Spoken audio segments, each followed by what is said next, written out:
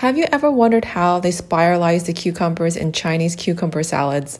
The trick is to place your cucumber between two chopsticks and then slice at a 45-degree angle. Flip the cucumber over and then cut at a straight angle. Now, Chinese cucumber salad is very similar to cucumber kimchi. You still salt and wait 15 minutes before you rinse and drain, but the ingredients are slightly different.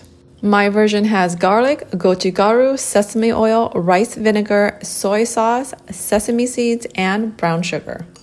Now, I love both recipes, but I think I like the Chinese cucumber salad slightly more because it has the brown sugar and soy sauce and it's more fun to eat.